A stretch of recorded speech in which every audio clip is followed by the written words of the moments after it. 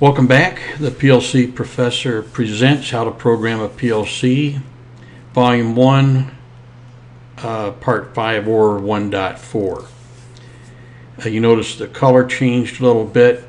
Typical of our training materials, the basics manual is navy blue, the advanced is dark green, and the advanced 2 is red. So when you see these titles on YouTube or on the disc, if you see blue, it's basic.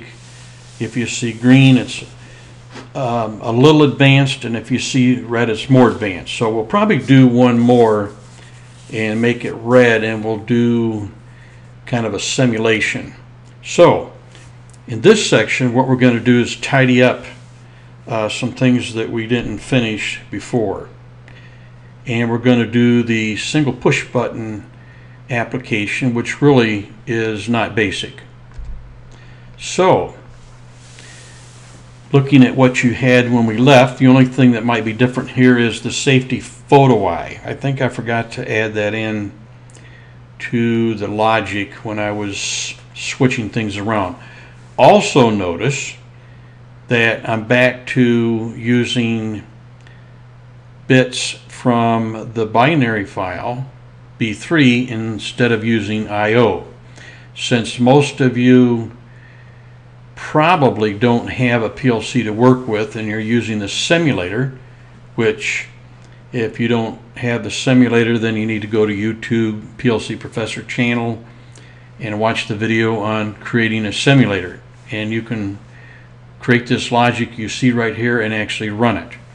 In the next section, the more advanced section, I'm going to show you how to create a simulator for the motor, so you don't have to toggle anything but a single button. Nonetheless, so looking at this diagram, if we push the go up button, it energizes the control relay up, which closes two contacts, one to bypass the go up button and the other to energize the motor up. Well, why have the control relay up that closes a contact that turns on the motor up?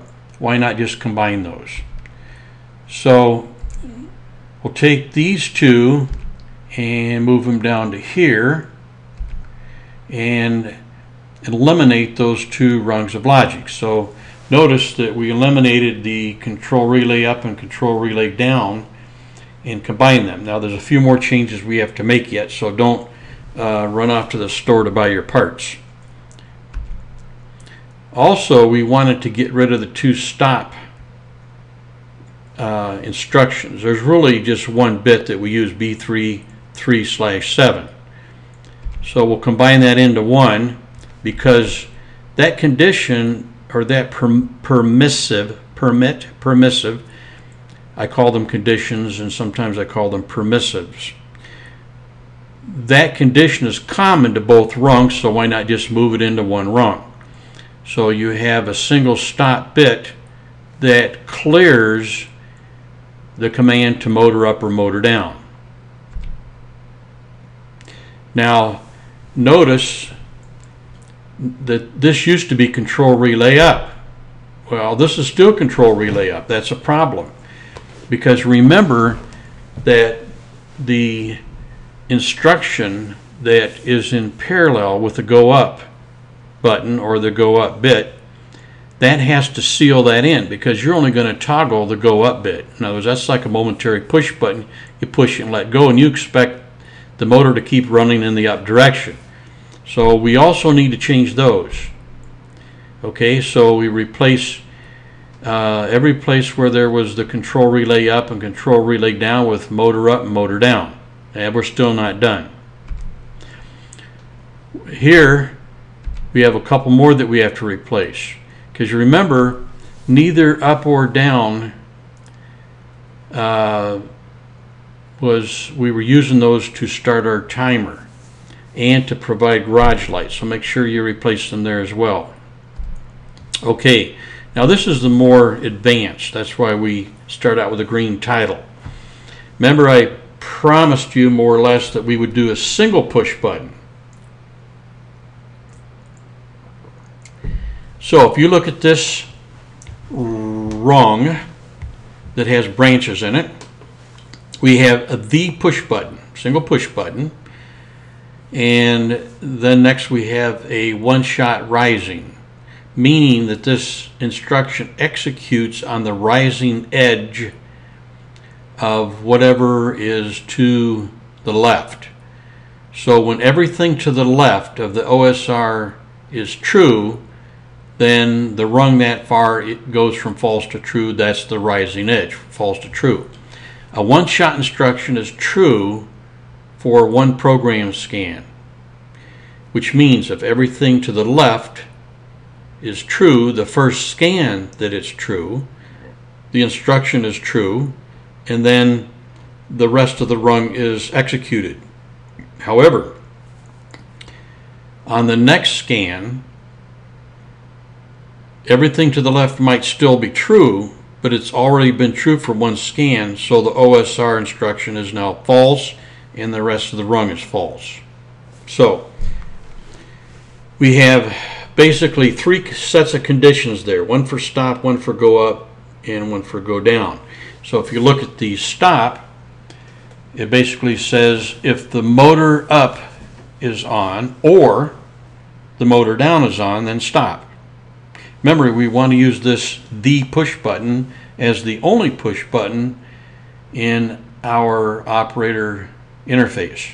So if the motor up bit is on or the motor down bit is on, then stop. Now, can both of those be on at the same time? Absolutely not. Remember in your logic that you have interlocks, so you can't motor up and motor down simultaneously. Let's drop down one branch. If we're not energizing motor up and we're not energizing motor down, and the up limit switch is not made, meaning the door is not up, but you're not telling it to go up or down, then go up. So regardless of what position the door is in, if it's all the way down, if it's part way up, if it was going down and you stopped it halfway down, when you hit the button again, it's going to go up. That's what you want. Now, if you want to write some more logic so it continues to go down when you hit the button again after you stopped it halfway down, we could add some logic that remembers which direction it was going when you stopped it. Matter of fact, we might do that. Not in this section. Maybe we'll make another, we'll have V1.5 or V1.6, and we'll add a little logic that remembers what direction it was going when you stop. So the first branch there sets the stop bit. The second branch sets the go up bit. And then the third branch, if the limit switch in the up direction or the door is at the top of its travel and it's tripped that switch, B332, then that would be true. And then we would want the door to go down when we hit the button. Now I threw in the down limit switch as well. In other words, the up limit switch is on, which means the door is all the way up. And I added the down switch in as a safety, as a preventive, in case the switch is broken. So all we need is the first condition there, B332 true if on. If the door is all the way up, then it can go down. Which means with this logic and a single push button, the only way you can go down is if the door is all the way up. And then the last branch is a bit of trickery, a little bit of magic. Not when you think about it, it's not. But I'm using the unlatch bit to turn off the push button. Think about how you're going to use this. You're going to toggle B310, the push button. You don't really have a push button. You're going to use your mouse. You're going to mouse over B310 and you're going to right click and then select toggle bit. When you do that, it turns on that bit in memory. to save you the trouble of right-clicking again to toggle it back off so you can toggle it back on again, we use the logic to untoggle what you just did, which means that B3 when you toggle it on, it is going to turn right back off within this rung of logic, but not before it decides whether to stop, go up, or go down. And really, those are your only three choices. Remember, you had 3 push buttons before. You had up, down, and stop.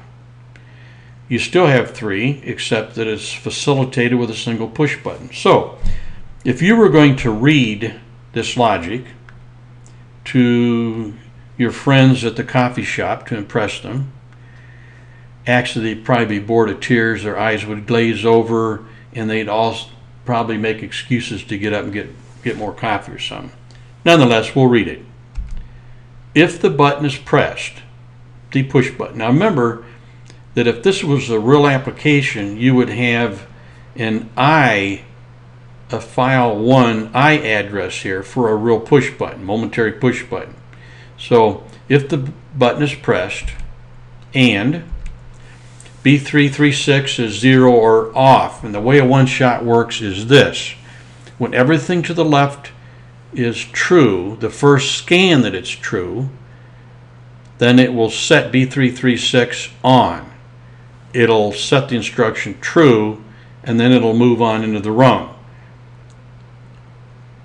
So this one shot is only going to be true when it's discovered for that bit to be off. It's going to set that bit on and be true, and the motor is energized in either direction. So if the motor is running in either direction, then set the stop bit. Okay? Or if you push the button and B336 is off, meaning it hasn't been visited with the left side true, which is the push button, it can set the stop bit. Or if the motor's not energized in either direction and it's not up, then set the go up bit. Or if it's not up or down, or if it's up and not down, I didn't do that on purpose, so we'll back up here. Okay.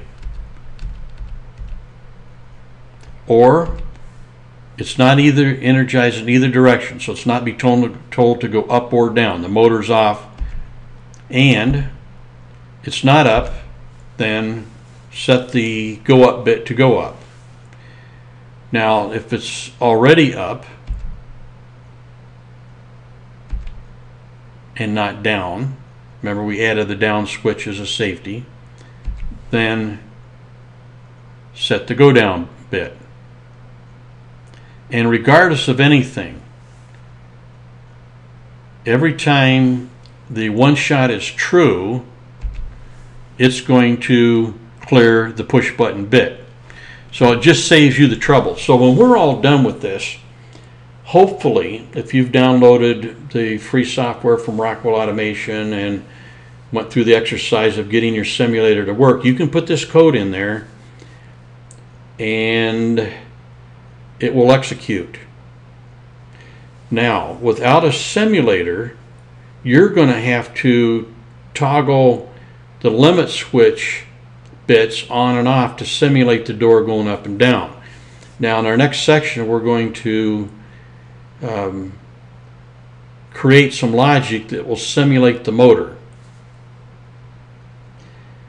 I think what I'll do in the future is when you order a manual, I will try to include some of this logic as a separate document. The problem with emailing people documents, and I don't email anything except off of PLC Professor website, would be too horrendous an effort to be constantly sending emails out to people. So I will figure out some way to make the logic available on the new website. The new website is getting built right now. It might take a month to get it done, maybe 2 months, I don't know. Eventually you'll be able to find this code on the website or get a download when you purchase a manual off of the website. Either way, you can go through this video, pause, sketch it, and then go enter it into the simulator. Thank you for watching How to Program a PLC, Volume 1.4, which is the 5th segment. Again, if you didn't follow all of this, then you need to back up to some of the more basic videos, and it doesn't hurt to get a copy of the manual, go through the labs, use the simulator, build yourself your own little hardware demo, or download the software and use the simulator. Again, thank you.